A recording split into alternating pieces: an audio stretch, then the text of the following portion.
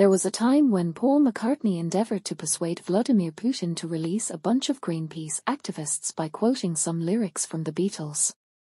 McCartney was inspired by the plight of a group of climate activists when they were arrested in Russia at a protest and held in jail in 2013.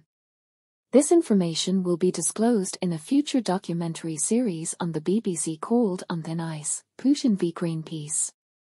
On their ship, the Arctic Sunrise, the group was seized and charged with piracy and hooliganism. The party's intention was to record an oil rush in the waters of the Arctic region of Russia. Nevertheless, 28 of them were imprisoned.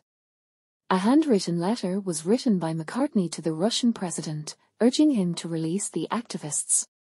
McCartney is famed for his performance in Moscow's Red Square in 2003.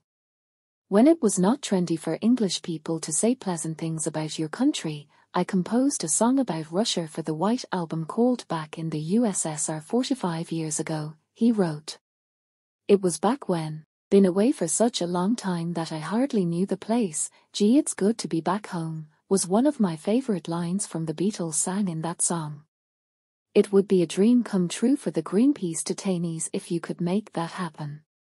After serving their sentences for a period of 3 months, the inmates were finally released.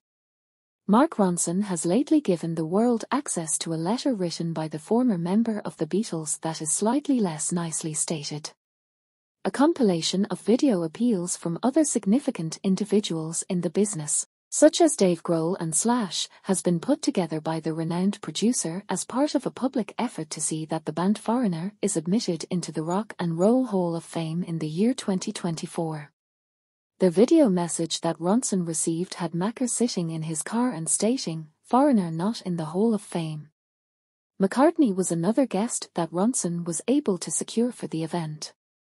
In the previous month, Sony Pictures Entertainment made the announcement that they would be producing a series of 4 big feature films, each of which would show the journey of one member of the Beatles.